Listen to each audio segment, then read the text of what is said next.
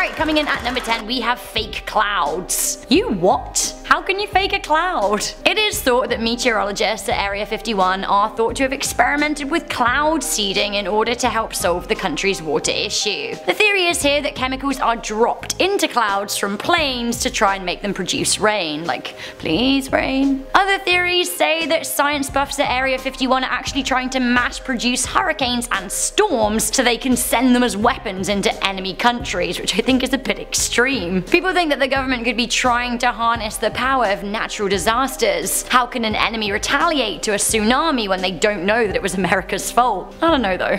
So is the government testing weather control at Area 51? Would they unleash controlled weather events across their own country? Maybe. This also kind of reminds me of the whole chemtrails conspiracy theory. Didn't that have to do with something about planes and chemicals? Coming into number 9, we have secret transport. Another theory is that the United States government has created a secret underground high-speed transportation system that runs in tunnels across America. A number of people have suggested that there are high-speed railways underground connecting far-flung parts of the country. Theorists also say that there is a secret runway for planes known as the Cheshire Airstrip. This is named after the disappearing Cheshire Cat from Alice in Wonderland. Some people think it is visible only when water is sprayed on it from a certain angle, but that doesn't really make a lot of sense, although to be fair, it's Area 51, we already have a lot of questions. Okay, so speaking about the airstrip, I'm kind of led on into this at number 8. We have space planes. I am almost certain that there are top secret aeroplanes being developed at Area 51. There have been numerous rumors about spy planes and space planes for years. Back in 1989, people began believing that Area 51 was home to a super fast cutting-edge spy plane called Aurora. They believed it could travel 3 times the speed of a Concorde, which is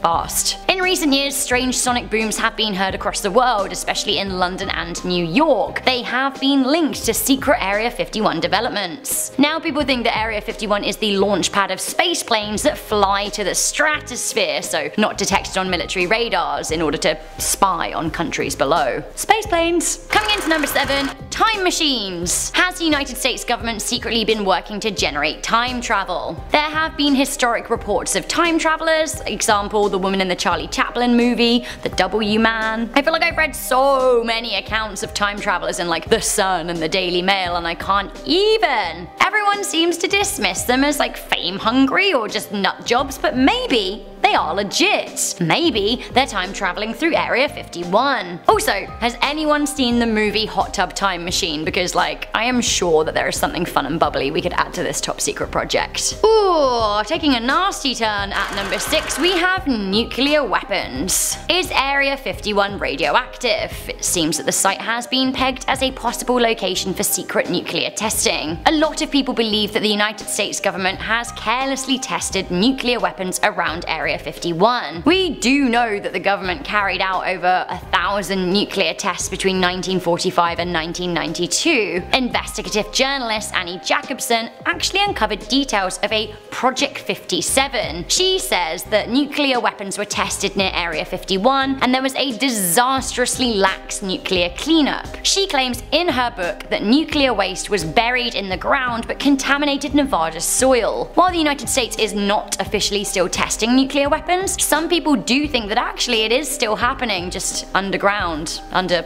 Area 51. Somebody's taken a leaf out of Kim Jong-un's book, or perhaps he took a leaf out of America's book. Coming in at number 5, we have freeze ray guns and laser weapons. Baba Vanga, the famous seer and blind mystic, predicted that there would be a war in Rome in 2045 using freeze ray guns, which, I mean, it does sound kinda cool, a bit. Are they being developed here at Area 51? What a question. I mean, anything's possible, right? A lot of people do actually believe that Area 51 is where the military is creating and testing the next generation of weapons. Energy weapons. Some people think that energy weapons are being tested, including freeze ray guns and laser weapons that could vaporize people in seconds. Listen, just a theory, but maybe Area 51 is home to freaking sharks with freaking lasers on their heads, just like Dr. Evil wanted. Coming into number 4, we have prison. A hidden military base from the 1860s was found underneath Alcatraz. So what if an Alcatraz-style prison is under Area 51? Who's detained there? Allegedly, former Area 51 employee Bob Lazar claimed to have been a scientist at Area 51. Now, he was reported to have seen small grey portray extraterrestrials being interrogated by men in white lab coats. Another whistleblower known as Victor sensationally appeared on radio airwaves in 1997 to say that he had witnessed alien interrogation when he worked there too. So,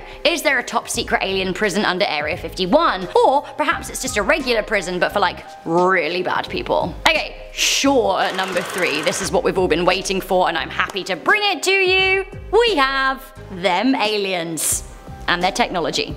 And their spaceships. So where do I even start? Area 51 is absolutely synonymous with aliens. Long before Barack Obama confirmed that there is an Area 51, people were suspecting it to be the case anyway. Since the 1940s, alien conspiracy theories surrounding Area 51 have existed, especially following the Roswell crash. People believe that the crash was covered up and that the wreckage was taken to Area 51 for testing. A number of former employees have come forward to share their experience with grey aliens at Area 51, and others, including former Air Force worker Charles Hall, have claimed that tall white aliens frequent the site and park their spaceships in the mountainside. Hall also claimed that the aliens are in cahoots with the United States government and that they'd share secrets with them and technological information. This is also echoed in an expose by Robert Scott Lazar, who claims to have worked at reverse engineering extraterrestrial technology during his time at Area 51. He also claims that the government and aliens have been working together for thousands of years. Wider claims do say that actually the government is crossbreeding aliens with humans and creating a whole new race of engineered people, which is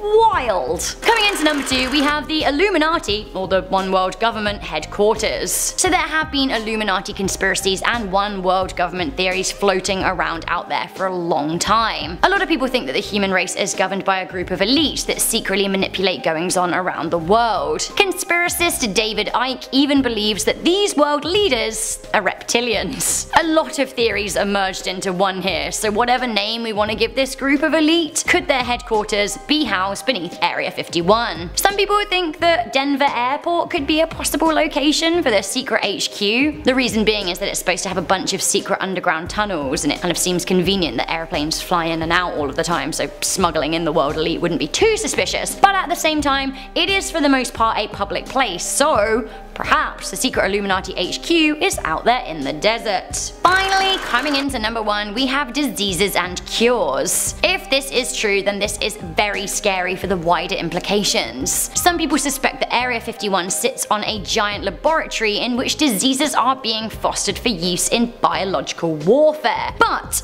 people also think that they have cures for a lot of diseases plaguing the nation, including cancer. That's right, some people think that the United States government is hiding the cure for cancer in Area 51, but will not release it because healthcare makes them so much money. In fact, healthcare is worth over $7 trillion. In 2019, at a rally, Donald Trump claimed that he was basically there with the cure for cancer, and if he gets re-elected, he'll roll it out. How? Well, maybe he'll take a trip to Area 51 and release it from the vaults, but I don't think so. Starting off at number 10 now, we have the beginning. When it comes to explaining to aliens everything about humans, the start is, well, a good place to start. This image shows conception, a sperm cell fusing with an egg cell, which will eventually divide and become a fetus and then a human just like you and me. Now when I first saw this, I worried that the aliens might not really understand what scale we're talking on here. What if they think the sperm cell is the size of a truck and the egg cell is the size of a football stadium? They may think we're giants, but no. Luckily, scientists are a lot smarter than me. On the previous slide, they explained the sizes of egg and sperm cells to show the aliens that they are very, very, very small. Coming out number 9 now, we have the location. This image explains to any reasonably intelligent aliens where exactly our solar system is. We've also included a picture of our nearest neighbor, the Andromeda Galaxy. It's hoped that this information on the slide will be enough for the aliens to figure out where we are. Of course, this is all pretty cool, but some people are a bit worried. Many feel that we shouldn't be so open about broadcasting our location to advanced life in the universe. If human history is anything to go by, technologically advanced groups rarely visit others just to say hello. Do you think people are just being paranoid with this, or should we keep our voices down in this big bad universe of ours? Moving on to number 8 now, we have the Taj Mahal. This is one of the most iconic buildings ever created. Located in India, it was built as a mausoleum for the Mughal emperor in the 1600s. So, why exactly does NASA think the aliens should want to see it? Well, they actually included a number of iconic buildings such as the Great Wall of China and the Sydney Opera House. Perhaps they're trying to show that buildings are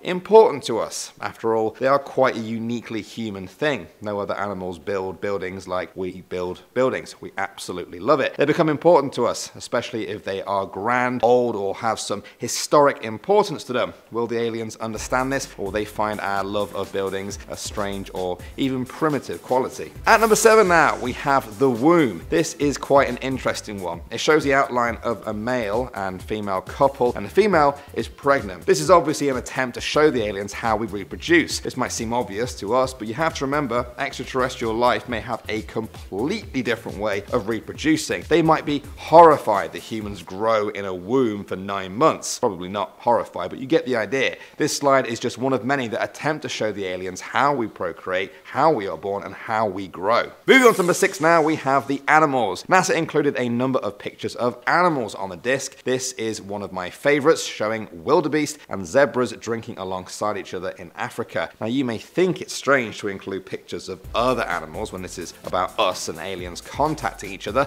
However, NASA felt that it wouldn't be a true representation of Earth if they didn't include other animals too. After all, we may dominate this planet, but we're not the only ones who call it home. The pictures of animals show that we are not alone on this planet, and that perhaps we even speak on their behalf if it ever comes to a point of contact with an alien civilization. Next up at number 5 now, we have home. That's the name of this picture, taken by NASA in the 1970s. At the bottom, you can see they've included the diameter of Earth as 12,756 kilometers. This is the only full picture of Earth that was included. What will the aliens make of it? Some other slides explain what our atmosphere is made of. I'm sure they can figure out that the white bits are clouds and the blue bit is our ocean. Hopefully they know it's water. Do you think so too? Also, this brings me back to our previous point. I know some of you are a bit paranoid about alien invasions, thanks Hollywood. If so, do you think it's a good idea to include pictures of our planet and what exactly it's made of? Could that be used against us? I personally don't think we have to worry, but it's quite an interesting idea. Moving on to number 4 now, we have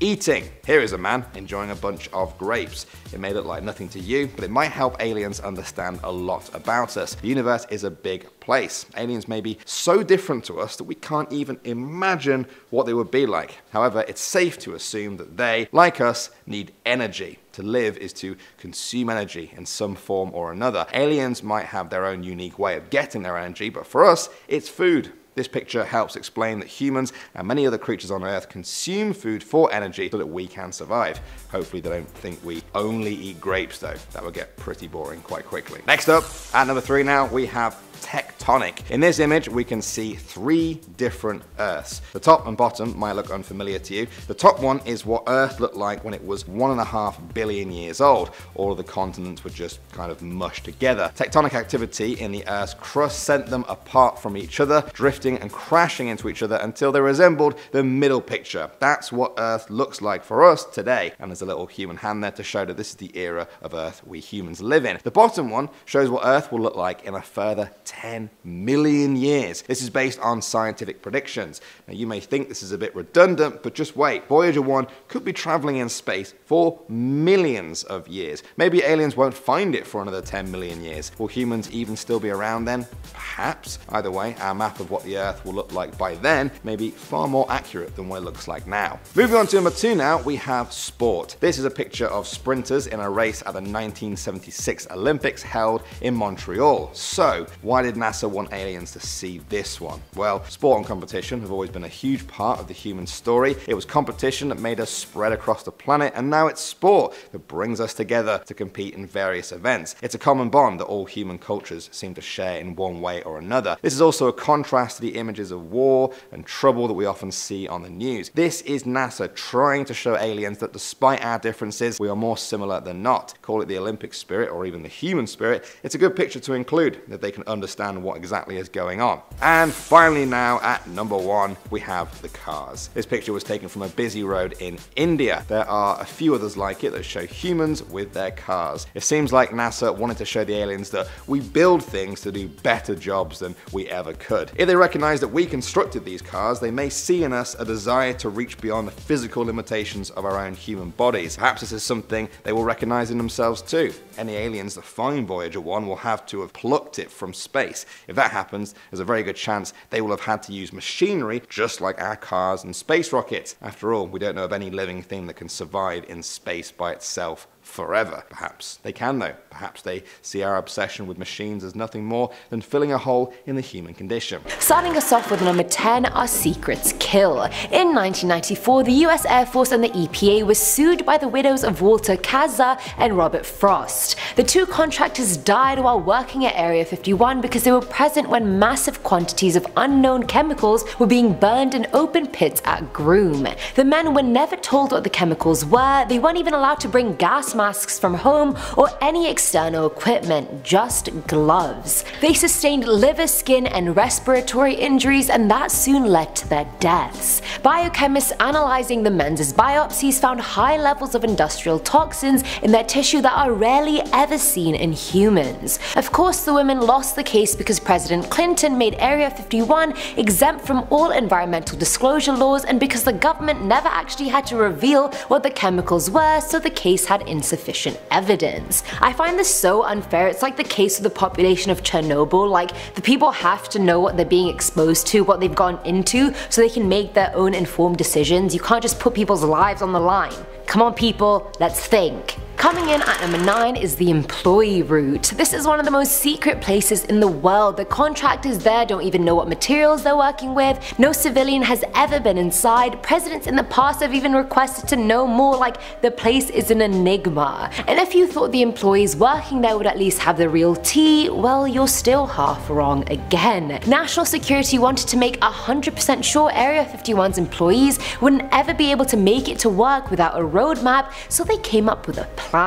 Workers show up to a certain spot in Las Vegas every day and actually get flown into work so they can't remember how to get there. Forget the employees, they had to minimize other people's suspicion and curiosities as well. I mean, employees could easily be followed, so they prevented it completely. Imagine being flown into work every day. Usually I'd say what a life, but in this case I'm really not too sure. And to top it all off, all employees are paid in cash only and have to sign their receipt with a fake name since they're part of a black project. At number 8 we have Dreamland. Before the site gained all this fame with Area 51, it was actually called Dreamland. Weird, I know. I only know of one other Dreamland and it's a water park, not an alien conspiracy site. When it was Dreamland, there weren't all these spooky, freaky stories surrounding it. It didn't make people run for the hills like it does now. It was initially called Dreamland because it was meant to be a quiet place where workers could do their job, mind their own business, and not be called out for being aliens. I don't know whose idea it was to call it Dreamland. Maybe they thought all their dreams would come true if they got all these military jets, right, or these nuclear weapons, or if they dominated other planets. I don't know. That's why they did all this testing, right? But even then, I still don't see the link between military training and aircraft testing and Dreamland. It's probably Dreamland for someone, but that's definitely not me. Filling our number 7 slot is the landing strip, and we can thank Google Earth Images for this one. Back in 2016, it revealed a strange mile-long landing strip located in Area 6, which is about 12 miles northeast of Area 51. There's also a cluster of hangars at the end of the runway, which is quite odd, and if you don't know what a hangar is, it's basically a building that houses aircrafts. No one knows what's being tested there and why the hell they have a mile-long runway. It looks sus, and based on my previous video about what the government is hiding in Area 51, this is the fully functional alien airport I was talking about. Check that video out if you haven't already. Now at number 6 is Paradise Ranch. So of course there are a number of employees that work at Area 51, and regardless of how high up you were or how much you enjoyed your job, living in the middle of nowhere in the desert is boring. During its heyday when it was a testing site for the U-2 aircraft, an engineer called Kelly Johnson tried to rebrand the area to try and convince more government workers to move there with their families, so he came up with Paradise Ranch. Far from paradise, it was actually just an area filled with rows of trailers for families to live in. That is literally it. No amenities even. I mean, at least build a grocery store or a pool. I don't know how they named it Paradise Ranch. That's the biggest fake news if you ask me. And either way, clearly the ghost town trailer area remained a ghost town trailer area. Even the picture of it just gives me the creeps. Coming in at at number 5 is the picture. There are barely any aerial pictures of Area 51 at all, and in 1974 astronauts on Skylab 4 were taking pictures of Earth for a larger project, and they happened to take a picture of Area 51. Honestly, you can't even see anything in the picture but the lake and terrain, but soon after a memo went around to them saying they had specific instructions to not do this, and that this was the only location which had such an instruction. They want to keep this so under wraps. The CIA considers Area 51 to be the most sensitive spot on Earth, so apparently now we can't even take pictures of it from space.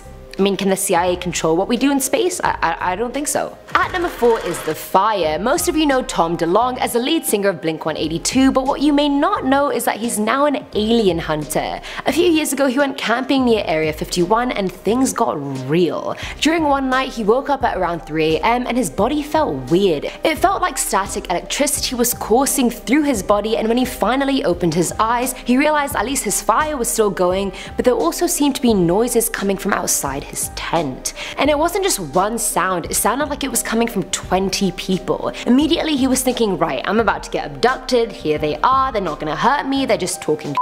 He tried to listen in on what they were saying, but he coincidentally passed out and woke up to find he had no idea what had happened in the last 3 hours. And having done a ton of research on the topic, Tom knew this chatter was involved in every alien contact or abduction story, so I mean he was this close. Filling our number 3 slot is The Battle, and hold on because it's definitely not the battle you're thinking of. The Sheehan family has owned Groom Mine, which is a segment of Area 51, for more than 125 years. The US Air Force has been trying to buy the land off them for a very long time, offering them $5.2 million for more than 400 acres of land. They're adamant on kicking them out because even though they've been escorting the family into the space for decades, they can no longer ensure their safety. The base runs 24/7, and sometimes they even cancel missions when the family comes out, which stop being financially viable. On the other side, the family claimed it's not the tests that pose a threat, it's the military themselves. Bullets were even fired around their property in the 40s in an attempt to get them to leave. Family members have even been held at gunpoint on their own property, which the Air Force denies, and the family even tried to sue them but ran out of money. They no longer own the land that generations had worked so hard to obtain, and I think that puts into perspective that when Area 51 is concerned, anything goes. Now at number 2 is The Humming. Back in 1965, Charlie Arundel was working as a security guard at a mine near Area 51, and on 2 consecutive nights he was told to shoot anything he saw on sight. Him and a few other guards were driven to another airstrip and told to guard it. The first night they all heard a weird, almost muted humming sound for half an hour, and when the sound stopped, their shifts ended as well. But as they were leaving, they saw a huge circular camouflage tent on the runway surrounded by armed troops with their backs to it. The next night they heard the sound again, but this time the tent was nowhere to be found. Now I can't confirm what Charlie saw because I wasn't there, but I feel like he was bussed to the mile-long airstrip, also known as the functioning alien airport, and was told to protect the vessel as well as potentially kill anyone or anything that comes off of it. And finally, at number 1 is the BBC invasion. Breaking into Area 51 can end up in many ways. Number 1, the camo dudes can just shoot you. Number 2, you can get fined for $1,000 and go to jail for 6 months. Or 3, they sacrifice you to the aliens because you've seen too much. Never thought jail would sound good until now. Either way, this team of journalists from BBC learned this the hard way when in 2012 they broke into the site looking for a juicy story. Anything for the team, my friends. After filming for around 30 minutes, one of the crewmen knocked on a door and 8 camo dudes, which is their official name by the way, I'm actually not bullshit, came out with assault rifles and forced the crew to the ground. They all had to lie face down with guns to their backs for 3 hours until the sheriff came. All their phones, film equipment, microphones, everything were taken away from them, and that's not even the worst part. Amongst the many threats the crew received, one was exceptionally scary. "Son, we could make you disappear and your body will never be found." And I honestly don't doubt they could do that for a second.